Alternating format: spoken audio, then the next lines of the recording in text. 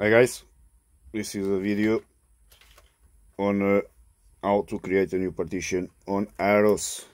In this case Apollo S, because someone asked me on how to create a new partition using Aros.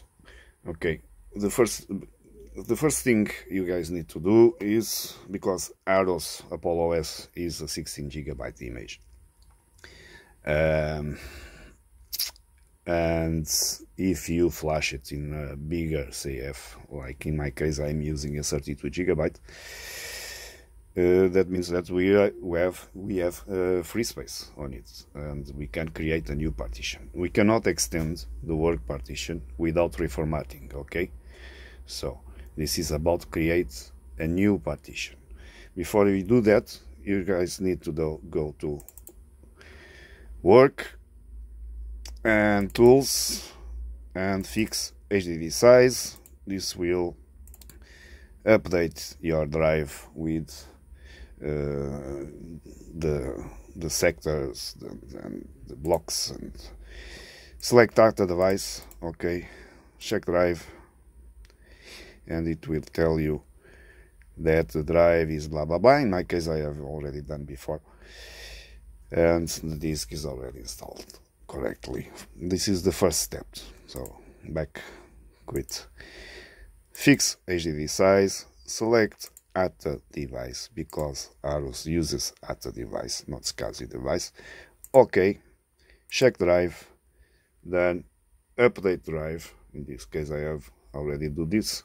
So, and when you did this, then quit, exit. Second step is go to Aros tools, HDtoolbox. So this is a little different from what we are used to see on Amiga OS, but also works well. I am testing this. Until now, so far, works okay, but well, it's in test. Okay, so use it at your own risk, or use in UAE or something else, the Amiga OS HDtoolbox. Okay, in this case I am using the Aros one. So HDtoolbox, add to device. Okay, click it 2 times, it will show you your CF 32 GB. Click it again, it show you the both created partitions. Now I want to create a new one. For that I go to add entry, and select the empty space, this. So okay, now select the created partition like this, and the first thing we need to do is rename it. In my case I will give DH2. Okay, so then we have the switches, auto mount. Okay, then we have the DOS environment. So this is where the difference comes for the mask. For example, we need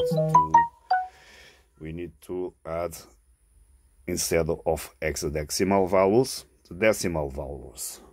So in this case, for the mask, and I will show you before how it is with the already created partitions. If I go to DOS envec, you see I have the decimal values for the mask instead of the hexadecimal values like here. Okay, so this is what we need to insert on the new partition doors in back, and here delete it, and you will insert the decimal values of 21, 47, 48, 36, 44. Okay, enter.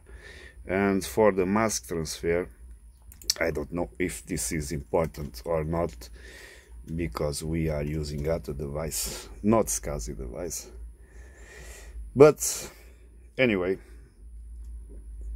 the decimal value is 13.0560. So okay, leave the block size like this, because here is where I have issues. If I choose a bigger block size, then I will become issues. I cannot even format the drive. So let it like this. Buffers, 80 buffers is enough. And okay, you see the MaxTransfer with the decimal values. If I will click OK, and I will show you again how he now shows me for the MaxTransfer the hexadecimal values. Okay, after that, let me change the partition type. This is very important. Please select custom file system. Okay, so I think I have everything. Okay, yeah, switches, auto mount, those environment. Okay,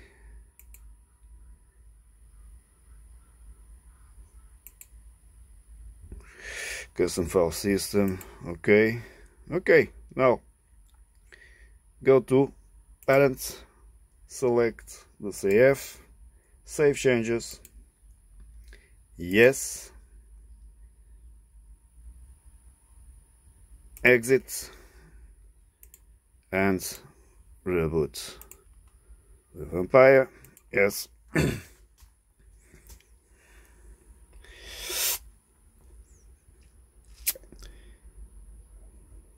It's rebooting, so it will now show you the drive. Okay, now we need to format it. This is the normal command of pfs format. Okay, the name,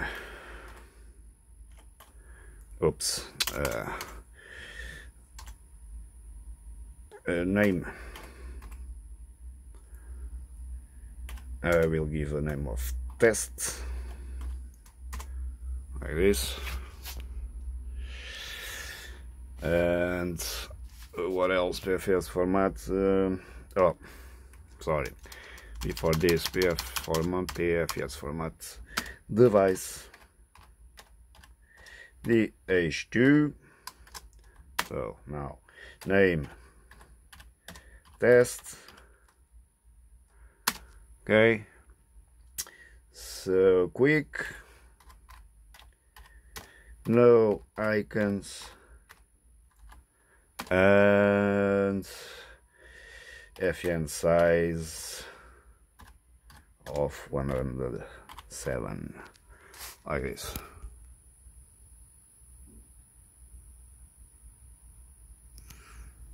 Okay, enter.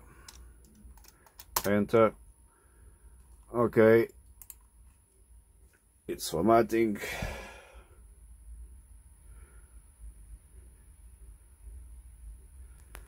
And there you go. That's about it. Formatted.